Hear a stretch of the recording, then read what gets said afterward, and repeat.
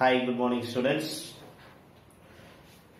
Wish you all a hearty welcome to this online classes. I welcome you all to this class 11. Hope you will have a very nice time. For these online classes, I will be dealing with literature classes. I am sure you are aware of your literature portions. We have got, same as in class 10, 3 books we have got, 1 drama, poems and short stories. Okay, now with regards to the pattern of questions, just in brief I will just let you know. We have got 100 marks questions. Out of that you have to write just 5 questions. That's the only difference between class 9 and class 9, class 10 and this 11, 12. 5 questions you will write. All the 5 questions are of 20 marks in total. And first question, it is an extract, probably like what you have got in class 10. They have got 5 questions, word meanings are included, and short answers. 2 extracts, so one carrying 10 marks, you have to answer 2 of them. And 3 extracts will be given, 2 you have to write. That is the first question. That is a compulsory question from the drama. That question comes only from drama. And then you will write, all the 5 questions are of 20 marks in total. And first question, it is an extract, probably like what you have got in class 10. They have got 5 questions, word meanings are included, and short answers. 2 extracts, so one carrying 10 marks, you have to answer 2 of them. And 3 extracts will be given, 2 you have to write. That is the first question. That is a compulsory question from the drama. That question comes only from drama. And then you have got another 4 more questions. These 4 questions can be one from drama, from short story and poems. There are also 2 types of questions. One direct 20 marks questions, and the other 20 marks you will get, but there are 3 questions. 6 marks questions, 2 types, and 1 8-mark questions. So totally 20 marks. So that is optional questions. You can attempt 20 marks questions directly, or you can answer the question which has got this division of marks. So this is just basically about the question pattern. Of course, in the 20 marks question, you have to quote exact words from the textbook. Only then you will get good marks. If you have to get 19, 20 marks for the extract, so basically you will have to quote at least 8 quotes from the textbook, as it is from the textbook. Then only you will get full mark, otherwise it will be considered as a flat summary. Flat summary can get only 12 to 14 marks. However good you may write, you may get only 14 marks. So if you quote exactly from the textbook, underline it or put in inverted comma, then you can have even 20 marks. So that is the basic condition about the question what you are going to write, or the way in which you have to present your answer. That will be applicable both for poem as well as drama. All the 20 marks question if you are writing, and even in the question which has got subdivisions, that 6 mark questions you may not require to write quotes, but 8 mark questions also you have to write the quotes. So that is basically about the way in which you have to give the answer. Now we will move on to directly, we will start the play. So I will be taking drama as I said. So I will be starting with drama, which is a drama which you have to study this year. You have studied about what is called the Merchant of Venice and all those things. Now we will be studying a new drama, The Tempest by William Shakespeare. which is the drama The Tempest. Now we will be dealing with what is a tempest. First you will know what is, quite many of you will know what is a tempest. Now we shall see. First, before going to the drama in detail, let's see what are the different characters, the main characters of the play. Many characters are there. We will not be dealing with all the characters just now. Some of the characters we will be seeing only as we come. Those are the minor characters. Few characters which are important. Those are got important role. I will be just dealing just now. Let us start with the first person. That is Prospero. The first name what you need to remember, that is Prospero. Now who is this Prospero? Prospero is the main character or the protagonist of the play. Now you should know something more about Prospero. Who is he? Where was he? What is he going to do? Now this person, Prospero, was the Duke of Milan. Duke of Milan. King of one kingdom he might have heard. So in the same way, Duke and his dukedom. Milan was one of the biggest or the most powerful dukedom existed at that time. And he was the Duke of Milan. That means he was the most powerful duke of that time.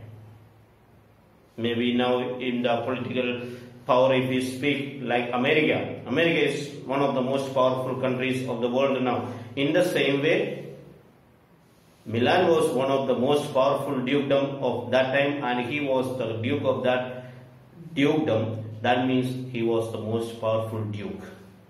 But he has got some good points and some negative aspects. Some of the good things we can say, he was what is called well known for his goodness and knowledge of the liberal arts.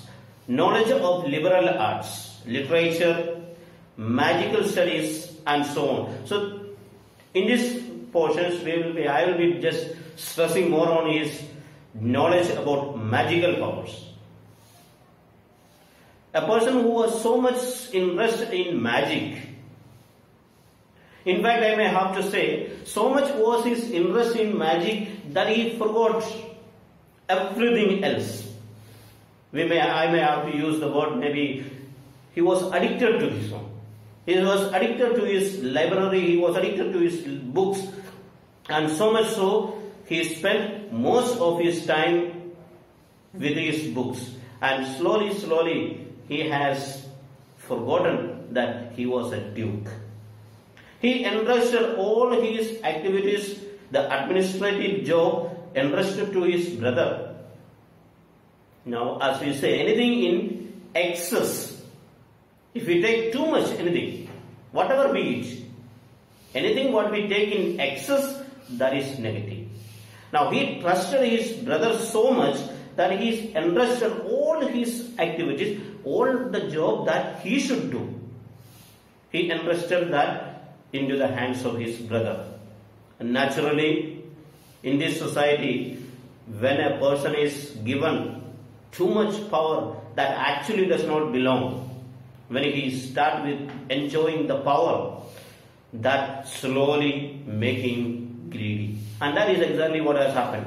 His brother, enjoying the administrative power, probably that gave him an idea, if I can do like this, act on behalf of my brother, why can't I do it by myself? So slowly that greediness that crept in him, and that resulted in throwing him out of his dukedom. He was thrown out of his dukedom. Of course, he was little kind enough so that he did not kill him. Just banished him from his dukedom. He was thrown into a sea without any of the provisions that is needed for him. By the divine providence, he escaped. Now he had only just one daughter along with him. Maybe sometime we may consider it as a burden because he was thrown into the sea. And there he, along with his small daughter, just 2 or 3 years of age, he has to protect himself, he has to protect his daughter, and he has to save their life from the ocean. Ferocious waves it was there, but by the divine providence, he was saved. And he says it was the smile of Miranda, his daughter, that made him to serve his life, long for his life. Now in the beginning I said probably Prospero was his negative aspect was that he trusted too much. But when he reached that island, he began to judge people correctly. He began to be very careful, that critical about different people. So he became very critical in judging the people, so that he may not get into a problem just like what happened in the first time in his Duprom. Therefore we see that after some time, one of his enemy's son, Ferdinand, reaches the island. Though with his magical powers, he knew what the intention of Ferdinand was, but he tortures him, he tests him. He just wants to verify whether the show of his love for his daughter, was it really genuine? Honestly, does he love his daughter? So he tests him and gives him cruel punishment. He was made as his slave and made to carry bundles of log. The whole day he was made to carry. Finally, he proves that his love is genuine. Then, as I said, he was interested in magical powers. With his magical powers, he brings about good results. Now, as he was on that island, he realizes that all his enemies are on a ship and passing by the nearby his island, and he raises a tempest. Now comes the tempest. Tempest is a very heavy storm, strong wind that exists in the ocean, in the sea, and all those things. Heavy wind. He raises a wind and raises the storms and wrecks the ship, and he scatters all the passengers on the ship, and he tries to take vengeance on those people. The people those who were on the ship were mainly Alonso, the king of Naples, not Nepal, Naples, the king of Naples, nearby place of Milan. Then Ferdinand, his son, was there.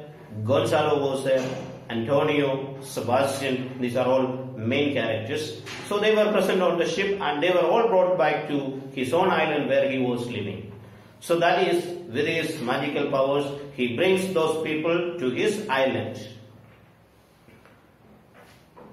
Then we can see in that one, there is a lot of plot going around against him by Caliban. Caliban is another, maybe we may call as a minor character, but Caliban has got important role there. He plots against Prospero, tries to kill him, but with his magical power and with his aid Ariel, he spoils that. Then the last thing about Prospero we need to see is that having the ultimate power to punish his enemies, he has got the ultimate power now, because he has got perfect command over everyone with his magical powers. But he does not do that. Even though such cruelty was done to him, but he does not show so much cruelty back to those people. He sticks on to forgiveness. He believes in forgiveness. The rarer action is in virtue than in vengeance. He believes in what is called the rarer action is in virtue than in vengeance. Forgiveness is greater than vengeance, revenge. So therefore, he does not take revenge and he makes everyone to reconcile for their sins, the crimes they have committed, and converts them into normal people. That is all about Prospero, what you need to know. Now we will move on to next character, that is Miranda. Miranda is the daughter of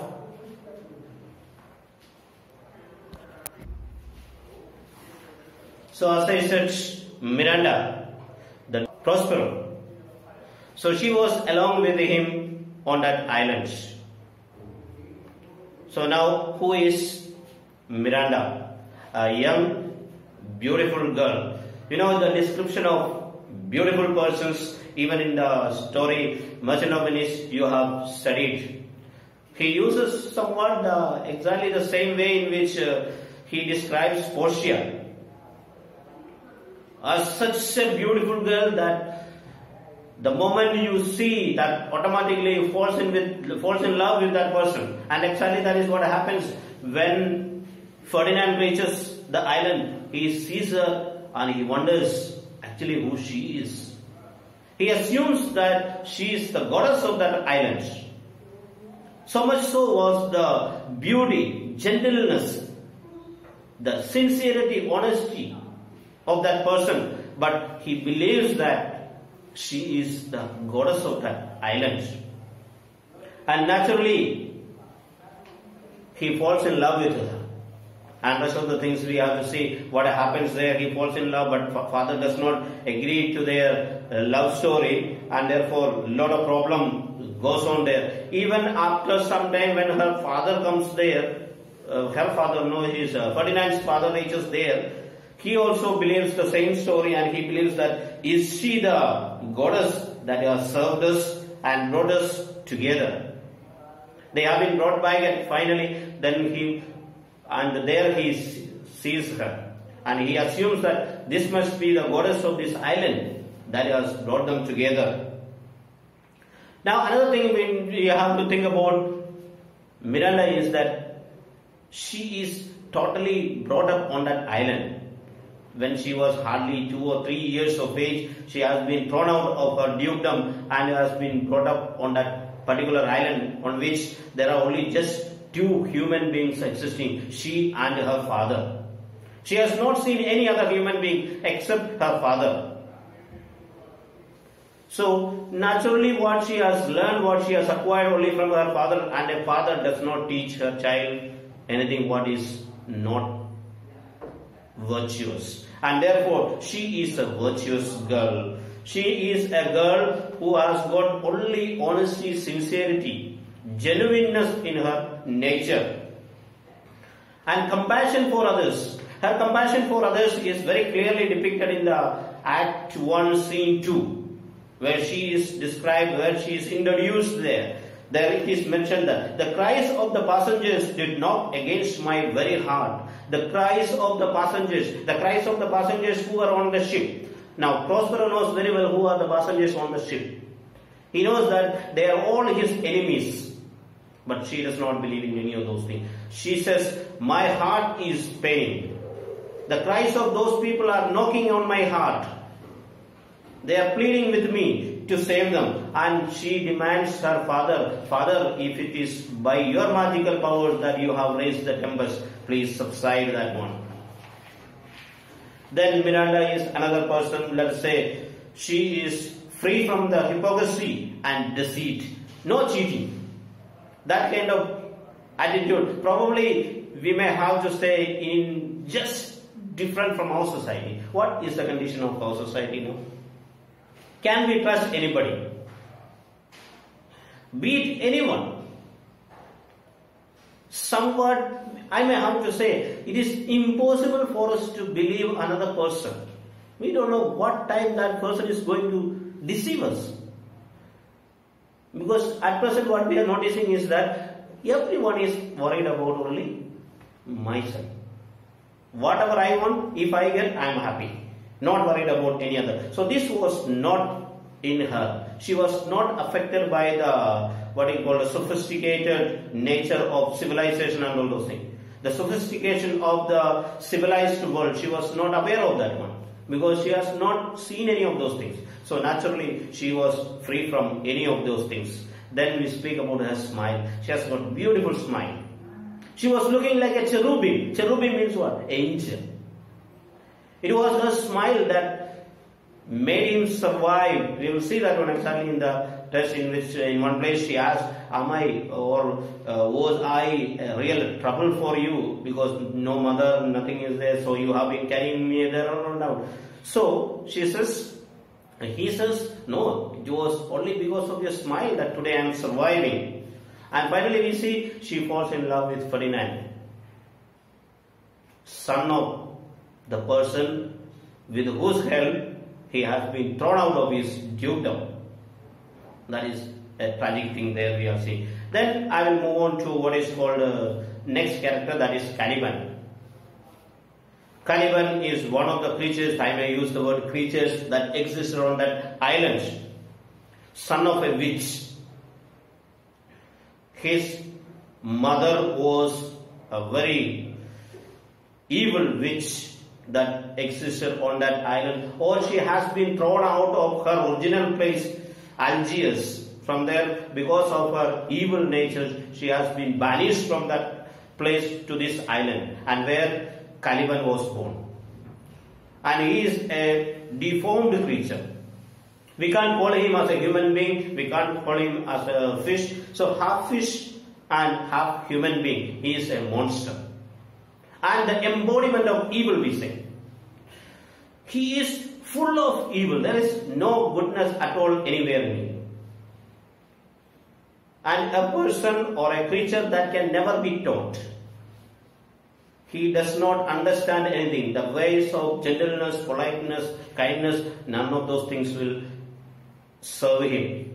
He can be taught only by torture, physical torture. That is the only thing that he learns from. And finally we see he plots against his own master. That is all about Caliban. Caliban, embodiment of evil. And something we may have to, and we say that master tries a lot to teach him something. And the advantage is that finally one statement we say, you taught me your language and therefore I can curse you. That is the thing what we say. You taught me your language, therefore I can curse you in your own language. You can see the extreme level of his cruelty. And another one good thing if we speak about, that is, he is fully aware of that island. He has got full knowledge of that island. What all things are existing where, and all those things, where the pure water is, clean water for drinking, where what fishes can be got, where you can get birds for hunting. All those things he has got full knowledge about that one.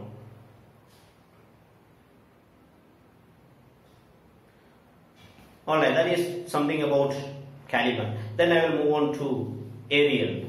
Now why I have taken is, this is 4 persons that exist around that island. Maybe in the chapter you may see different way in which these characters are described. Now here, Ariel. Ariel is, as the name implies, it is an airy creature that exists in the air. Or this Ariel is an invisible creature. It is invisible only to Prospero. Prospero by his magical powers makes him invisible, only to him visible, and all others it is invisible. It moves around in the air, it can travel in the water, it can travel in the fire, anywhere it can be present. No one will be aware of its presence. Now speaking about Ariel, Ariel was a spirit living on that island when Sycorax, mother of Caliban, reached that island. Now she, as I said, she was such an evil witch. She practices a lot of evil things. But Ariel was not willing to do some of the evil orders given by Sycorax. Therefore, Sycorax imprisoned him on a tree. A pine tree. You can imagine the condition. Imagine that a pine tree has been just split, separated like this, and you are kept inside there. Head that side, rest of the body this side, and left that. You can imagine the pain. And Ariel has been imprisoned on a split pine tree for 12 years. You can imagine, not 1 or 2 days, it is for 12 years in that painful condition. And it is said that he has been crying and wailing in such a way that even the cruel animal felt pity for that. So much was his cry. Then Ariel has been freed means just freed from the tree and made a slave of Prospero by his magical power. Because during that 12 years time, Sycorax also died. So because of that one, nobody could free him from the tree. She could imprison him to the tree, but she was also not able to free him from the tree. So he was trapped there. And Ariel is a very faithful friend of Prospero. He informs him everything about all that is happening on that island. So anybody comes there, Prospero, immediately he gives the idea to Prospero. So anybody plans against Prospero, that is already informed. So he was a faithful friend of Prospero. But every now and then he demands that, not every now and then, 2-3 instances are there in which he reminds Prospero that I need to be freed. I have been such a faithful friend for you. I have carried out all your tasks for you. And you see, sometimes he calls him, sometimes very friendly. He says, you are a very good person. You are my brave spirit. I will free you 2 days before. All those things, it can be seen. So there was a mutual understanding between these two people. He is a very gentle creature, very simple, tender-hearted creature, we can say. A playful nature is shown by the manner in which he does his duties, which enables him to use his powers on Stefano and Trinculo. Stefano and Trinculo are other two minor characters that happen to reach on that island, two drunkards, totally drunk, 24 hours. You'll see some of the promises what they make. We shall not drink anything except wine. We shall not drink a drop of water till the drum of wine gets over. And the next one is, so now these four are the characters that existed on that island. Of course, I told you in the beginning that she has seen, Miranda has seen only 2 human beings. There are only 2 human beings, that is she and her father. Ariel is a spirit and Caliban is a monster. Now we will move from there to back to the country, Milan. Now there are few serious characters. One is Alonso, Antonio, Sebastian and Gonzalo. Now let us see who are these people. Alonso is a villain. One of the villains, we may have to say. But before that, Alonso was king of Naples. So he was a king as well. So king of Naples, a very prominent figure. And even there you have to see that Alonso's desire was to capture Milan. That was not possible so long as Prospero was there. So the moment he got the chance, he took over. So with the help of Alonso is not as wicked as Antonio and Sebastian. These are the real villains of that, with no sense of kindness, gentleness, any of those things. Like some of the villains, cruel villains, what we see in Hindi movies and all those things. Maybe there are some real villains. Every time they show their villainous nature. So Alonso is not so much villain. Though he made some mistakes and all those things, afterwards we see that this person repented for his sins. He feels sorry that I have done such a mistake. So that repentance makes him somewhat a better person. He loves his son, and we see how much he cries for his son when his son is lost in the water and he was not able to find him. So there he feels sorry for all those things, and that we see. So somewhat a better person we see. He lost his son, he lost his daughter and all those things. So many problems that he faces, and we see his tender nature we see. Then moving on to the next character, that is his son Ferdinand. Ferdinand, we have to see that he reaches onto the island. He meets Miranda there and falls in love. Then one subplot takes place there. The love story between Miranda and Ferdinand is another subplot what we are seeing there. The torture what he has to undergo because of his love for his this Miranda. Prospero punishes him. So that is another subplot, and we see him there. He is the perfect romantic hero of Shakespeare. He is a very gentleman, and that is expressed very clearly.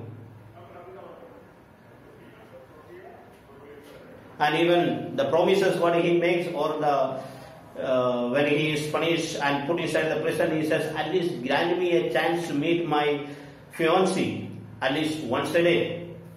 That will give me everything. The entire world, if I shut it in front of me, but I am given a chance to see her. That's enough for me. So all that things we see. Then moving on to next character, that is Gonzalo. Gonzalo is a counselor, old counselor, and the main point what we need to see is his honesty. So he is a very genuine counselor, sympathetic nature and loyal to the king. He is very loyal to his king. And it is, we may have to say, it is just because of Gonzalo that Prospero is surviving today. He was the main person who was plotting against Gonzalo and all those things. Prospero, and he was given the duty of arranging the ship. So when he was given the duty, he made sure that all the essential things, just like drinking water, clothes, food, linens, and all those things, he arranged in the ship. With that one, Prospero and his daughter survives and reaches to the island. So he is very sincere person. And we see in the beginning of the beginning of the scene when the shipwreck takes place, is very cool. He believes that Gosen, who is in charge of the ship, he will make sure that he believes that so long as this person is there. But he speaks in very humorous manner there. Then Antonio and Sebastian, together I will speak this, Antonio and Sebastian. Antonio is the brother of Prospero, the most cruel person. Sebastian is the brother of Alonso. So one is Duke's brother, another one is King's brother. Both are real wicked people. Both of them are totally greedy for power. They need nothing but take away the power from the rulers. Be it their own brothers, they don't care. Maybe even in the political situations existing in different countries we see. When it is a question of power and money and all those things, they just forget even there is no relationship. There is no blood relationship.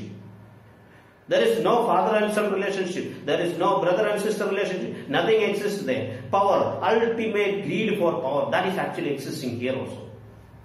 Both of them even ready to kill their own brothers. One thrown alive, he and his brother and his brother's child into the open sea. And he was put into a ship, we can call it that one. We can't even call it as a ship. This carcasses of boat, we call it. A dead body of boat. It is said that even the rat ran away from there because it knew that this boat is not suitable to survive. There he places his brother to die in the water. And the other one, Sebastian, his brother, they nearly killed his brother. But somehow, with the magical powers, they have been saved. So these two wicked persons and the rest of the people, Alonso is there in their group, but he is not that wicked person.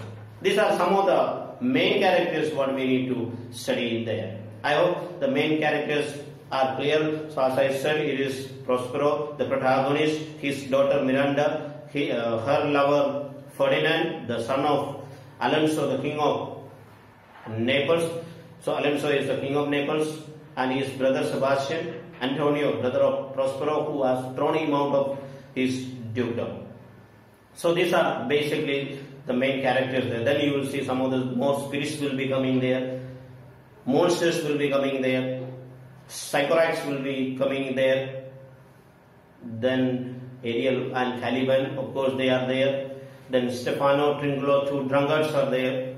So these are mainly the characters there. Now just at random we'll just move to, let's say, the plot.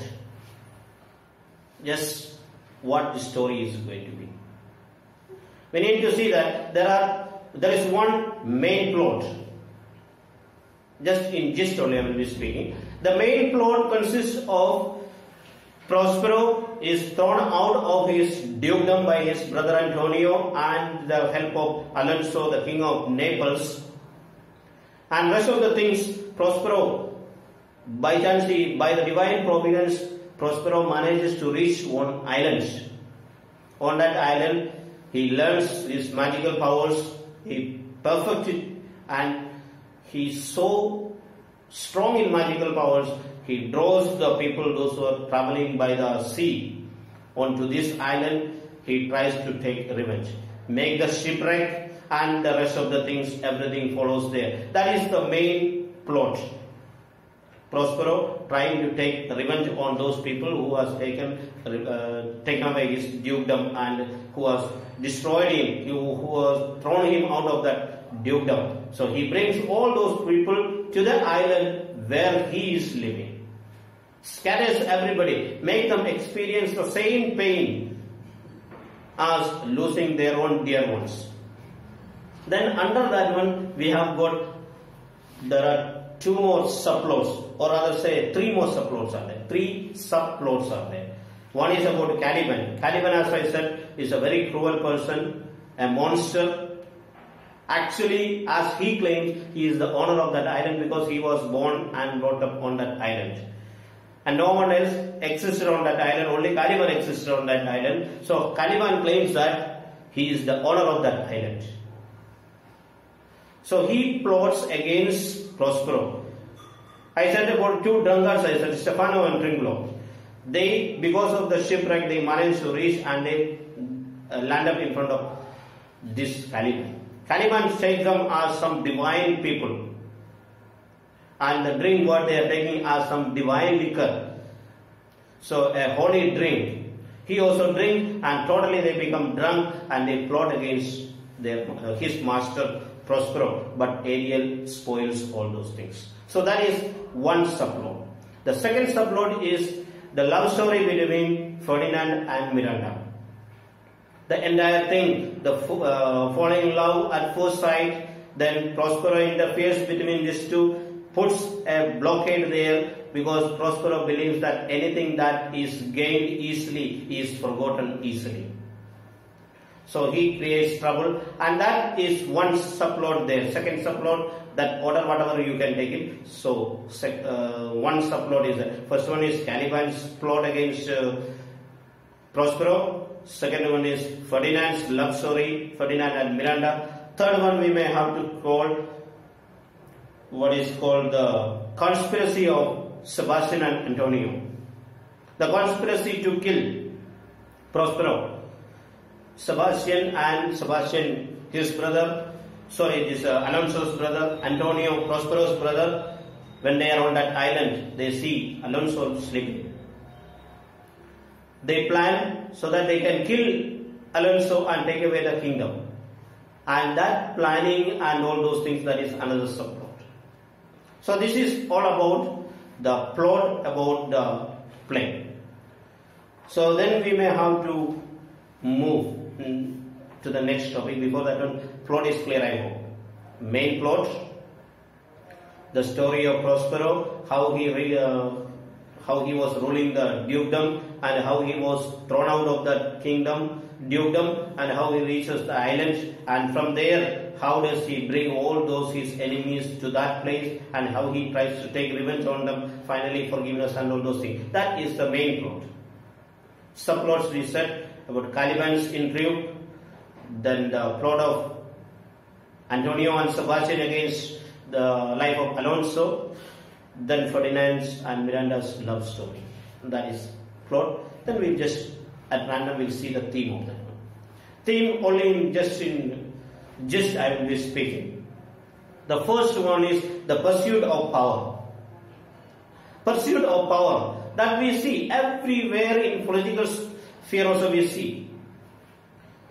As somewhat it is an addiction that gets into the people. Once they enjoy the power of ruling others, they will never leave. And they are willing to go to any extent to grab that power. If they have to kill so many people, they don't care. So the pursuit of power, and you will have to see all what those things they have done in order to get the power. So many people we will see, starting from Antonio, taking away the power from Prospero. Then you will see Caliban trying to take this power. Then we see Sebastian and all those things together. They try to kill Alonso for that one, take away the power. So all those supernatural powers are there given there. So all those things you may have to see. The second theme what is existing in the play is the sin, atonement and reconciliation. The sin, the committed by different people in that play, trying to kill people and all those things. So that is another important thing. Sin, atonement and reconciliation. Reconciliation is there. Finally you will see that they bring back some sort of remorse. Two of them, they have no sense of remorse. Antonio and Sebastian, they have no sense of reconciliation, but this person, Alonso, he feels sorry for the mistake which he has done. And another one theme what we see existing throughout the play is that illusion versus reality, or same as what we study, appearance versus reality. What is seen in reality and what is actually happening, these are two different things. So many instances we see there is a big difference between appearance and reality. The first instance itself we see the shipwreck. In appearance we see the ship is totally damaged, totally destroyed. But we see just before their journey, the ship is there intact as if nothing has happened. All these people, all the people on the board was thrown out of the ship. But they see, but reaches the land, not even a mark on their shirt is noticed. Not even a small dust particle is found in their dress. And in fact they say, it looks as if slightly better than when they have worn this dress. So what has happened and what is happening now? That is altogether a different situation. So that is what we see, what is called about appearance versus reality. Sebastian and Antonio, what they do there, show that they are loyal to their king. But the moment when the person is sleeping, they are willing to kill. So that is, one thing is appearance and other thing is the reality. So a lot of points you will be noticing that. Of course you will have to go through this first part before the drama begins. You have to understand the plot completely, you have to read, then you have to read through the theme, what existing. These are portions we can get questions for the exams. So please go through these things and you will understand the play better. So today we spoke about the most important characters of the play, the protagonist, the Prospero, then later on with various people, various characters, villains, heroes, gentlemen, all these people we have seen. Then we spoke about the plot.